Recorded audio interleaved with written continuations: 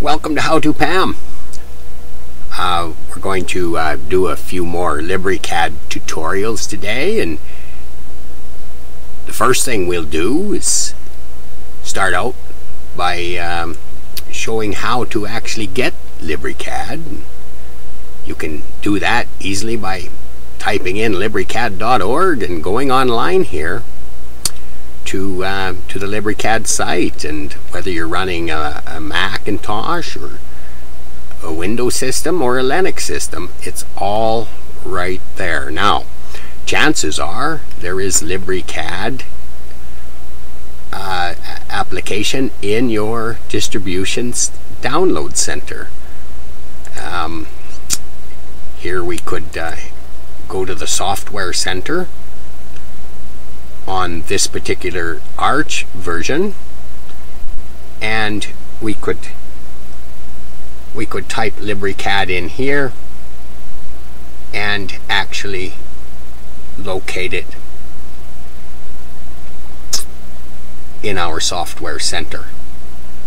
Okay, so the second way of getting it would be to perhaps bring down a terminal, and if you're using Ubuntu, you could put in apt-get install. Okay, or I am using Arch Linux, so actually I would have to use Pacman and install LibreCAD, and I can get it that way. So those are a couple of ways to get LibreCAD. Of course,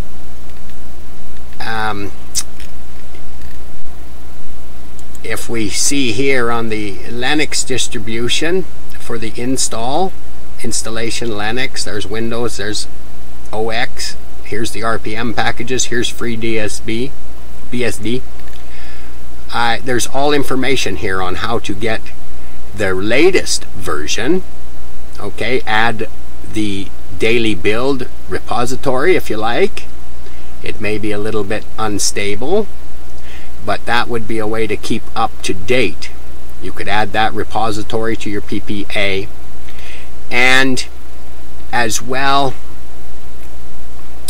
you could actually, on a domain installation, use the unstable repositories there and download an app image and then unpack it yourself.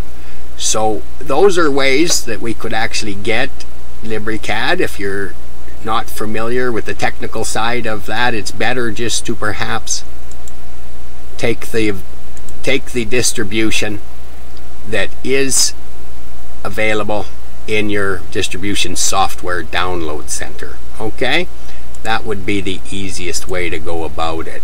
Now, LibreCAD is terrific software, and they have a great site here, a Waikiki site here, which has a lot of information from the introduction and drawing lines and rectangles, and you can get that by going to Waikiki LibreCAD.org, and a lot of information there. However, it's just general information on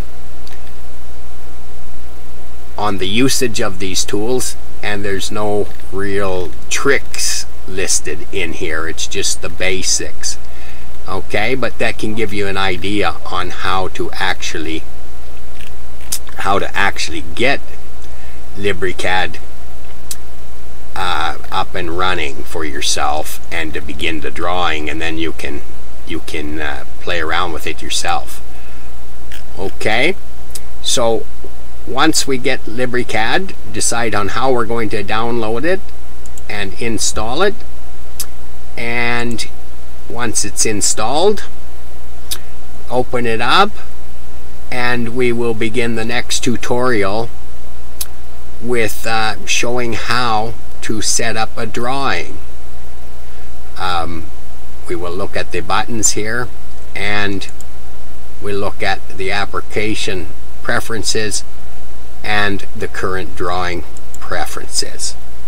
Okay, so go ahead and get it downloaded and installed, and then in the next tutorial we'll look at familiarizing ourselves with the tools that are available. Thank you for watching this installation of LibreCAD tutorial by howtopam.